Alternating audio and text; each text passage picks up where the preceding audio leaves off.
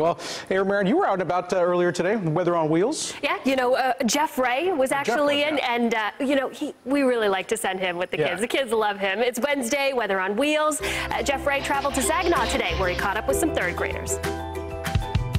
Today's visit, a quick drive over to the town of Saginaw, Bryson Elementary School, for a talk to the third graders.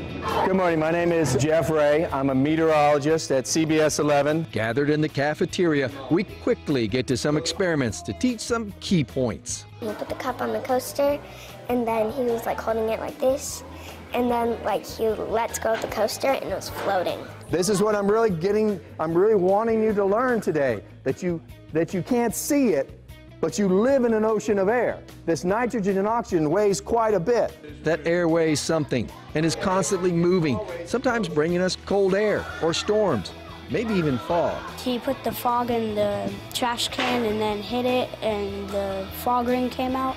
Taking what they know, giving it a show to learn a little more, like letting the air in the room crush a can. What crushed the can? No. What crushed the can? Because the air pressure accelerated too much of it. The air pressure. Yes, sir. I think it just puts the things that we've been talking about for the last few weeks and puts it into motion, and they can see it firsthand and experience it. Learning is a journey of 1,000 small steps. You just have to be shown the path.